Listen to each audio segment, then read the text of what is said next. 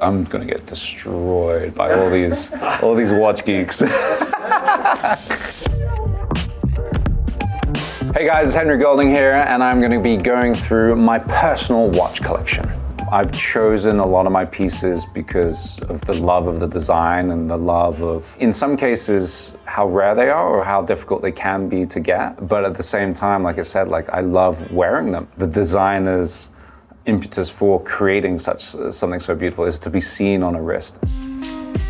My first watch was when I could afford one. This Cartier Pasha, which I just fell completely in love with, from the blue Robuchon to the carved out details on the face. I was sort of drawn to it. It was when I finished this big travel show, pretty much my entire wage for 3 months of working. And I was kind of just like, it felt so right at the time. But thinking back, I was just like, wow, you're an idiot. I wouldn't say that I'm a huge collector, but I know what I love, and I'm passionate about the ones that I pick because they mean so much to me. It was one of those ones that looked elegant, but also had this sort of sportiness to it. Would you say this is your favorite watch? You're gonna hurt its feelings, but no. But I love it dearly, I love it dearly.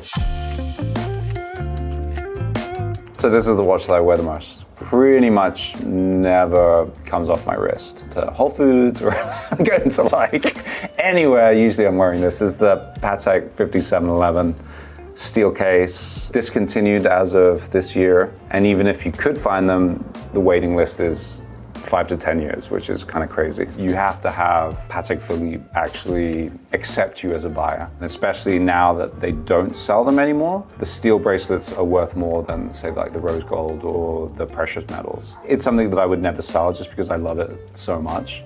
But yeah, they go for a pretty penny now. Gerald Genta, the designer, he did the Royal Oak as well as the Nautilus. It's weird, if you're a watch guy and you see the Nautilus on somebody's wrist, you're just like, holy crap, that guy's either got taste or he's an extremely lucky man and have spent a ridiculous amount of money. I'm not sure which category I fall into. So. The Omega Seamaster De Ville. This is the watch that I wore on my first movie. So this was something that Nick Young's father gave to him, and we don't see sort of in the movie. So it almost represents his presence for him, an heirloom that's been passed down to him. So it means a tremendous amount. Something like that really grounds your character and gives you a time and a place. It's a manual wind instead of automatic, where it has sort of a pendulum creating sort of energy for the watch to consume it through the day. This has a spring, a coil spring, so you wind it to wind the spring, and then slowly through the day it releases, giving you the movement. It's sort of breathing air and oxygen into this inanimate object and bringing it alive. I'm probably totally wrong, but that's what I believe is true. This is a Tudor Black Bay. This watch means a tremendous amount to me. This was when I was still doing sort of travel shows and running through the jungles and going into sort of devastation around Southeast Asia. And this was the replacement to the Seiko that I mentioned earlier. So this was the upgrade that my wife bought me for my wedding day. She wanted to get me a watch that I could wear throughout that entire period. The backstory with Tudor is that they used to make the cases for Rolex. They have that build quality at a definitely much more of an affordable sort of price range. But for this, on a NATO strap, is unbeatable. I literally trek through jungles, up mountains, go diving, and it stays with me pretty much all the time. If you're looking for a watch that's gonna last a tremendously long time, this is definitely one of the best. So this is your classic Cartier tank. Design's been around for so long. One of the most timeless pieces I think I have in my collection. A leather band with a small, dainty gold watch is one of my favorite things, and Cartier especially have just the intricacies of detail with the blue Robuchon and the sort of faintly blue dials. Very small details you can pick up on in the light. And I like that about watches. You notice all the details as you go in closer.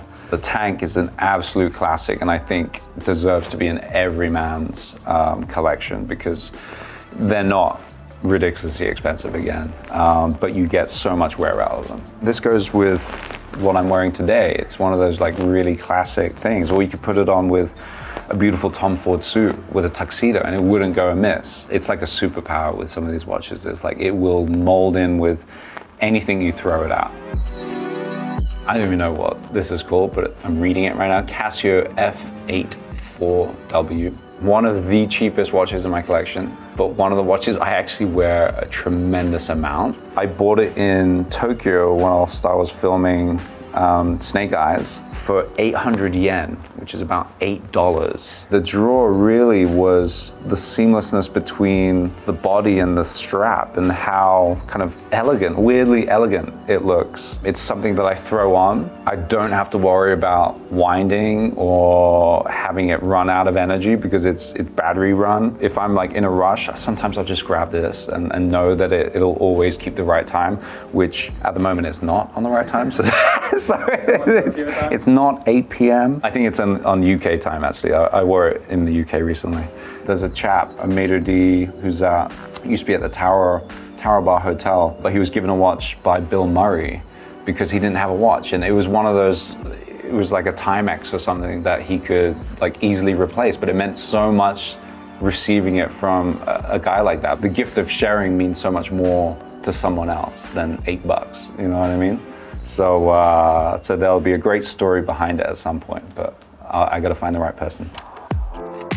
The Rolex GMT Master 2, the 2019 version, so it has a Jubilee band, which I thoroughly love. And that was one of the main reasons why I got it, because just because of the band is so beautiful. The fact that they sort of switched over to the ceramic sort of bezels. I think all steel bracelets and steel sports versions of any luxury watch that are extremely hard to get. Usually there's like either a waiting list or you have to pay a little bit extra. But I got this for the sheer reason of I've always loved this type of sports bracelet and it's hardy. I beat my watches. I don't like wearing them and being prissy about them. They get scratched, they get scratched. That just adds to their patina. You can see how scratched that bracelet is. I'm really bad with this, but I love wearing it, and it's probably the heaviest that I own.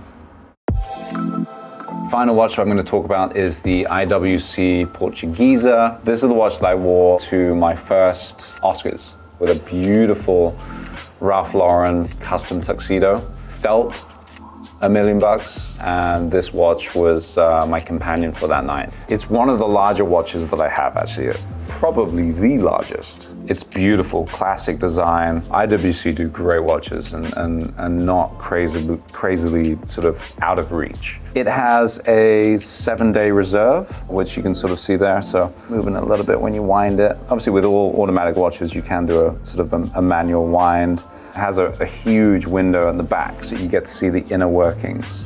It's one of the brands that have been around for the longest time. So you know you're getting the value and the historic value, I suppose, in watches. And it's all about pomp and history when it comes to luxury brands and how long they've been around, how long they've been innovating. But IWC is definitely one of the brands that are consistent. I've been telling myself, and I've told my wife that I won't, but there's been a couple that have sort of cropped up. I would not say no. I think to indulge in your yearnings and needs for luxury once in a while, you should submit to them if it makes sense and you're financially safe. Watches are an absolute luxury. You do not need them. If you're in a sensible place to be able to afford them, why not luxuriate in them? All right, guys, that's it for talking through all of my watch collection. Amazing spending time with you all, and hopefully it inspires you to create, collect, and garner more special pieces in your own collection.